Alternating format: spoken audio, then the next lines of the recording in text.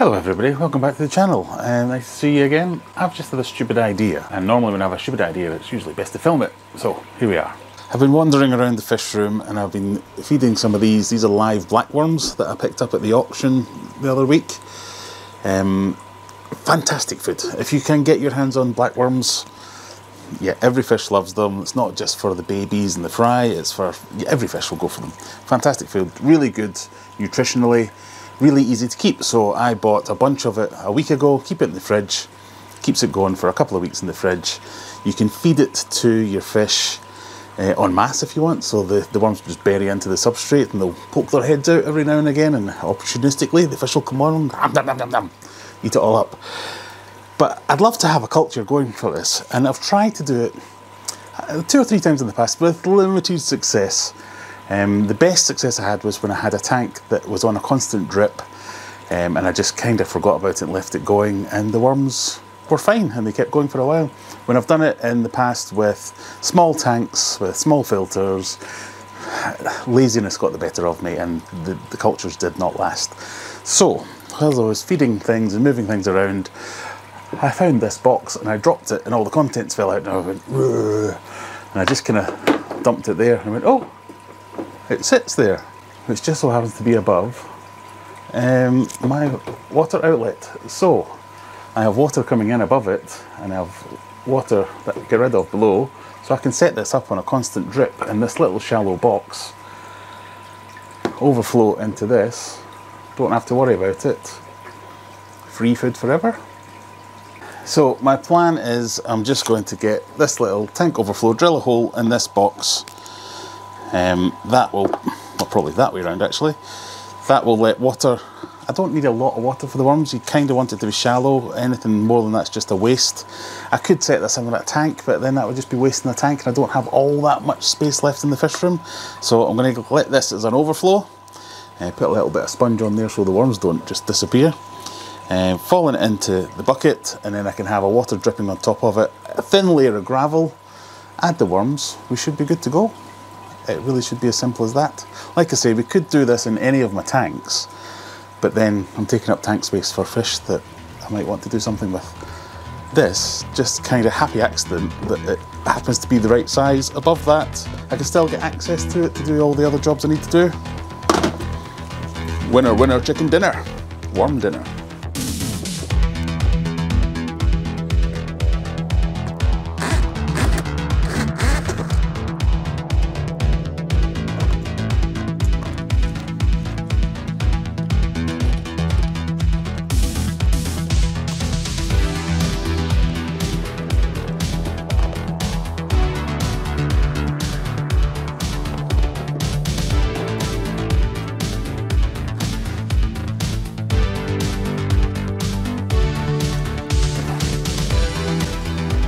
So that should be plenty deep enough. I mean, it's only going to be 2 or 3 inches if that. I just want a layer of these pebbles.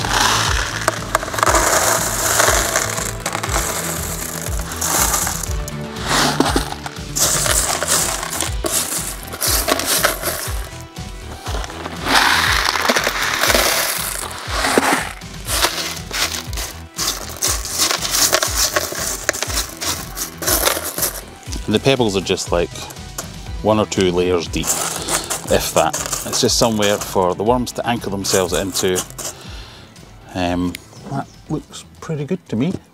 And all I've done is added an extra T on my water line with a little bit of a valve here. I can control the flow, so I'm just filling it up now to see how it works, but if I want to dial it in and just have it as a drip or a small flow, easy enough to control. So far, so good. It is just dripping straight into my water butt there.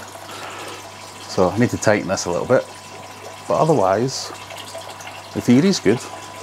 So this is generally how it will work. This is my fish room HMA. It's the heavy metal axe filter that dechlorinates all the water and does the whole fish room. I've just taken a T-piece off of that, which is here. For the moment just clamped there, but I could put in with a float valve or something, but it's fine. So it's just doing a little dribble at the moment. I've just stuck this bit of sponge on here. It's just sitting on top of the overflow there. That's fine. And there you've got, what, 2 or 3 inches worth of water. Perfectly fine. And then it's just dribbling over. I'll need to attach some kind of hose just to make sure it does always dribble straight down. For the most part, it's going into the overflow. So there's a sump pump in here that you won't be able to see because it's too dark. That when I drain tanks into here and it fills up, pumps it out into some big containers in the garden that I use to water the garden. But that's kind of it. It's just a happy accident that this happened to fit.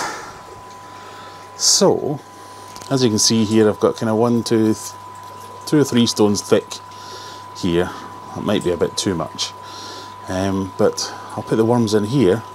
These are perfectly happy to live in fresh water, these worms. They will survive here, hopefully colonise and hopefully multiply. So let's get the worms added. So these ones have been acclimatised. They're in the same sort of water.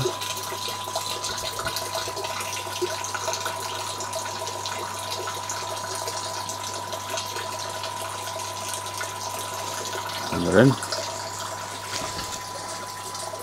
I think this might be the only challenge, is I should probably have used white gravel so I could actually tell where the worms are and what they're doing. But I'll split them up a little bit and get a couple of clumps moving in different spaces. I've got some more as well, so I've got another bag or 2 that I can get this colony started off with. But essentially, kind of, that's it. Just move them through. And I'm not sure how much of this is true, but I've been told they don't really breed as such, that you just go in and stir it up every now and again and it breaks them up and one worm becomes 2 or 3. So I'll get all the worms added and then we'll talk about how we're going to make this work and harvest it and stuff like that. I've turned the water off just hopefully so you can see them, but that's kind of what I'm expecting. Bunch of worms. One end in the substrate, one end out looking for food. And if I keep, like I say, I've tried this a few times before with mixed results, but the best results I've had is with lots of fresh water. Quite often you'll see tutorials and stuff on YouTube saying, oh yeah, just get a tank, get a small tank, bit of substrate, put in a sponge filter. For me, that didn't work. Maybe I was doing it wrong, but all that happened there was the worms just got lost in the sponge filter. So there's no filter in this as such, it's just going to have a constant drip of running water, keeping the water fresh. I had it in a bigger tank, that seemed to be better as well, but a bigger tank with more surface area for the substrate seemed to be the best results. I have made a bit of a boo-boo where I've put in some spirulina pellets which have just instantly disintegrated. So I'm not sure I like them. But I have in the past fed them on just like algae wafers, spirulina tablets, spirulina powder. These are the sticky spirulina things that I just had lying around. Yeah, those things. So they're probably not the best, although the worms are going for them a little bit. So yeah, that is my setup with the tube flowing down into the waste sump. And this is the water here. I'm kind of going to run it on like just a soft dribble if I can get it. That's too much. But just a little bit more than a drip, like that kind of thing. That should give me decent results. So I have made videos about like baby brine shrimp, how much I love feeding that, and most fish will go for that as well. But that is a little bit of a faff, whereas this is just going to sit there, hopefully sit there and just keep providing me food. I don't have to do anything.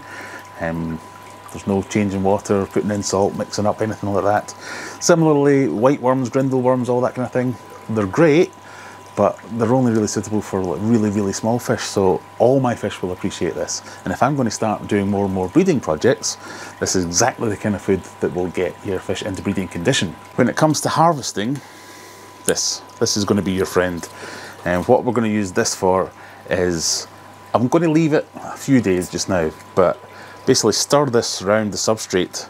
So empty, stir it around the substrate, slightly lifting it, and you'll just suck up a bunch of worms. And then they can be put into little pouches or whatever, kept in the fridge if you want. Fantastic. And that stirring of the substrate and lifting them into the pipette. This isn't a pipette, what would you call this? Mega pipette. That is what will break them up and start creating more and more new worms. So, like I say, I'm not an expert on this. I have failed at this before, I've had success at this before. This is what I'm trying. If you want to see how it works, obviously you're going to have to click that subscribe button. But if you have any ideas, if you've been doing this for a long time, longer than me, and you've spotted an obvious flaw, something you might be thinking about is, Graham, you've not got a heater, it's going to be too cold for them all. This room is heated. Graham, it's going to be too hot for them. It's not heated that much. This should be the Goldilocks temperature. It should be okay in there.